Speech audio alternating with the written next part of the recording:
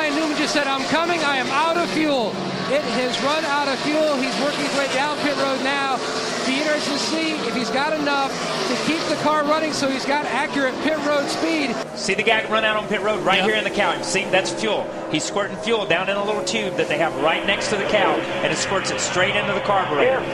That's incredible. That was a great shot right there from the camera guys, but the thing didn't fire. It fires and then it cuts off. And that's the thing. When you run these things out of fuel, you're done. They're out of fuel. This is not the way it used to be. Matt, what are they saying? And they can only push the car about 3 pit stalls before they've got to return it back.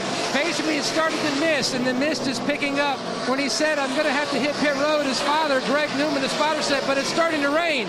He says, but I had to come. I'm totally out of fuel. It's stalled again. All right, so the number 39 isn't going to win a race today, but look at this battle here between the 24 and the 2. Caution's out. And Joey Logano has the lead as the caution comes out.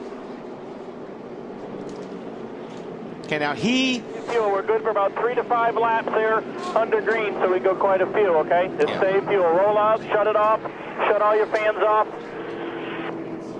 This is where Joey Logano, having a guy like Greg Zipadelli, is going to help him. It's raining. He's talking to him. He's going to talk him through it. He's going to talk him through cutting it off, doing all this stuff. Joey's a great driver. We've talked about it.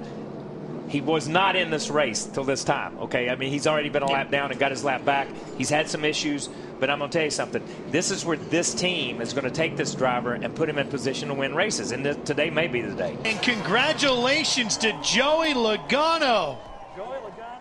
There he is. He gets his first career win. 19 years old, 1 month and 4 days. His dad comes in to give him a big hug. Just spectacular. And he gets it here at his home track. The driver out of Connecticut, Greg Zipadelli, and the crew have got their rookie a win.